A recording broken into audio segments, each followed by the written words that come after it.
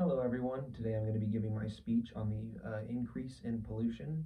In 2020, the BP Statistical Review for World Energy released an article stating that 84% of the world's energy consumption is fossil fuels alone, and that's a really scary number. If we continue to use fossil fuels, we'll not only deplete our Earth's natural resources, but damage the Earth in her entirety as well too. To begin with, let's define what fossil fuels are before we get into the effects and possible solutions as well too. Fossil fuels are the remains of animals and plants from a prehistoric era that have been reduced to a hydrocarbon chain. And in an article published by the U.S. Environmental Protection Agency in 2022, they go on to define that hydrocarbons are typically found as liquids and solids, and have a very high combustion rate, and that obviously leads them to being very good for fuel. And with an increase in population also grows an increase in demand as well too. And the global demand for fossil fuels has doubled every 20 years.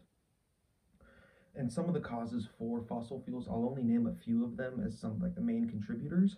They're anywhere ranging from vehicle emissions, byproducts of manufacturing and power generating, fumes created from chemical production, and oil and natural gases used to heat homes. In an article published by the National Institute of Environmental Sciences titled Air Pollution and Health, they go on to list some of the solutions that anyone can do. You don't have to have a PhD in sciences to be able to do some of this.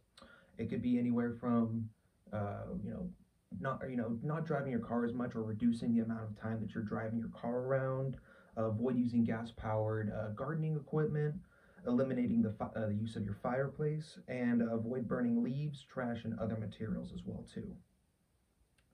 And pollution has has a hold in many of our facets of life. In an article published by Fergus Green titled "The Anti-Fossil Fuel Norms," published in 2020, he goes on to say that fossil fuels produce hazard air pollutants such as nitrogen oxide, mercury, carbon monoxide, and sulfur dioxide, which are very harmful to humans. Air pollution has also caused eutrophication and acid rain, which damages crops and forests. I'll go on to define eutrophication in just a brief moment. Acid rain is defined as the alteration in the pH level of rain. The normal pH level of water is 9 on the pH scale, but when in acid rain, it drops down to a 3, which is the same acidity as vinegar.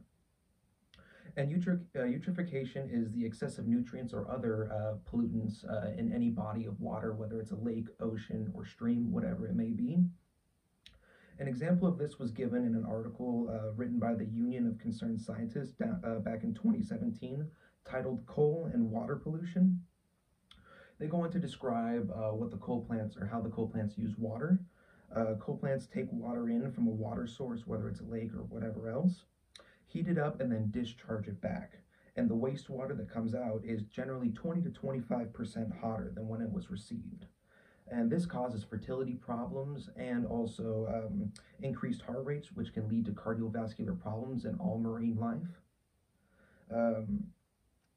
We have a widespread use of fossil fuels, and that has caused a large decay in not only our ozone, but has led to a lot of global warming as well too. In an article written by Suzanne Callery, who's actually a NASA scientist, she goes on to say how the overproduction of greenhouse gases such as carbon dioxide and nitrogen oxide are resulting in the increased destruction of the ozone layer. And the deterioration of our ozone results in increased radiation on Earth's surface levels, which is a very, very scary idea. And in an article written by Carlos Felgueres in 2018 titled "Pollution of the Ozone," he goes on to explain that the increased exposure in the UV radiation has numerous effects on people, whether it's, different types of skin cancer all the way to, eye cataracts and immune deficiency disorders. And in a supporting article by the Union of Concerned Scientists, written back in 2017, they go on to say how the increase of UVB has reached Earth's surfaces, and it has been proven. There have been many lab studies showing that UVB rays have caused non-melanoma skin cancer and play a major role in malignant melanoma development. And such effects can only be reduced when an alternate source of energy can be found or utilized in a widespread fashion. To sum up, we have an over-reliance on fossil fuels, which ends up damaging the environment and the ozone.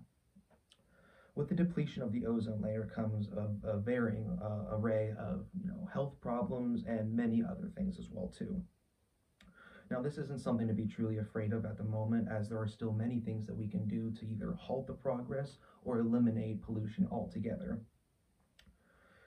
And they're anywhere from riding your bike to work all the way to developing a new clean and renewable energy source. There are many things that anyone from all walks of life is able to do.